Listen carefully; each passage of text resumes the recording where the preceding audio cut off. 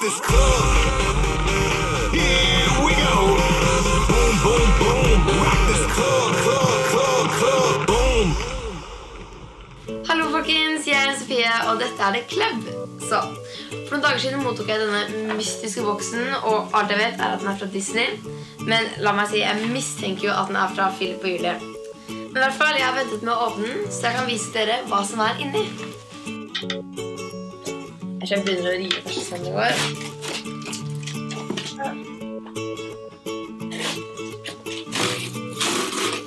Okay. Oi, det flere bokser inni boksen.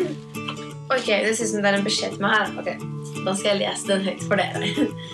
Jeg håper du klar for et par utfordringer og en del moro. Dine venner fra The Club.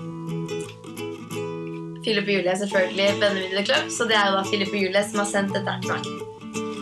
Så... jeg litt nervøs, men jeg gleder meg masse. Ok, ikke skal jeg begynne med da... Jeg begynner med den rosa fine boksen her igjen. Jeg har litt sånn små der også. Her det enda en beskjed til meg, tror jeg. Ok. Vi elsker stilen din, men klarer du deg med plaggene vi har gitt deg? Klarer du å sette sammen disse 3 plaggene til et nydelig outfit? Veldig søt lapp med sånn prikker og ok, så da vi klare. Wow! Ok, så og der det dette paret her med lilla strømper. Og så har vi dette slipset her, gult slips. Sånn ut. Og så dette prikkete skjerfet som minner meg litt om Minimus, Mikkemus. Så dere selvfølgelig vet dere om det Men det I hvert fall det. Så da skal jeg prøve å sette sammen til en nydelig outfit. Og ja, da skal jeg prøve å sette dette sammen. Så da vi snart tilbake. 1, 2, 3. Så dere ser kanskje at det litt sånn forandring der. Så jeg fikk selvfølgelig da et skjerf, et prikkede banda, rødt og hvitt skjerf. Og det gjorde jeg om til en søt liten bandana som jeg festet på den her. Som sånn minimus, mikkemus-style. Deretter tok jeg strømpene og klippet av begge beina på den. Og gjorde det om til noen kule bukseseller som jeg bare har knytt fast her og her. Og så bak her på de beltetingene. Slipset, jeg ble ganske ødelagt, men jeg gjorde det om til noe ganske så kult. Jeg tok også noen biter av strømpa og gjorde om til små armbånd, sammen med deler av slipset, sånn som dette.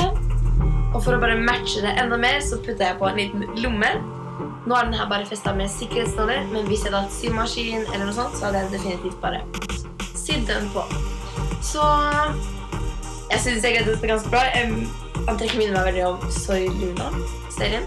Luna har litt sånn fargerik, morsom stil, så dette noe jeg tenker hun også kunne gått med.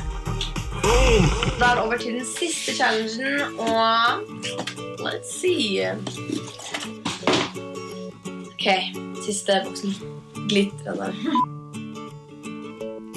De så stille med meg, ok. Vi vet du liker sminke, og du ser alltid bra ut. Men klarer du det under press? Her utfordringen din. Se for deg at du skal sminke deg før du skal på et ball i et Disney-slott. Men det jo ikke en utfordring I seg selv, så vi gir deg bare 2 minutter til å gjøre dette. Og sminke seg på 2 minutter. Oh la la! Me like! Wow! Se på det her! Hvordan man gjør dette her da? Og der ok. Så det sånn. Men på 2 minutter, det kan bli ganske vanskelig. Det et veldig lite speil her, så før jeg begynner challengen, setter jeg opp håret mitt, så jeg ikke får det I ansiktet.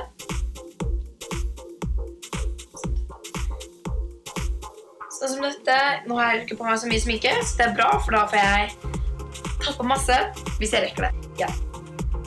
Klokke 2 min. Da går alarmen, og den har gått 2 minutter. Okay. Klar. Ferdig. Gå!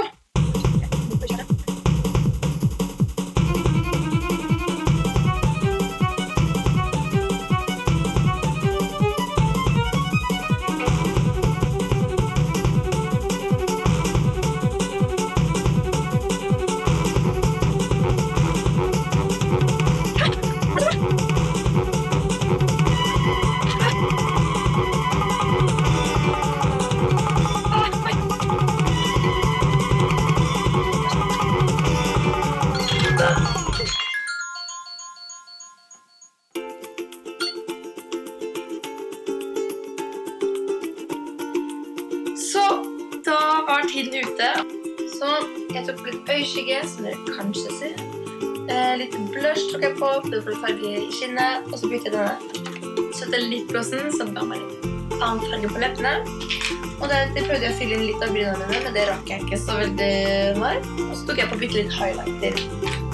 Så, da bare slengte jeg ut håret.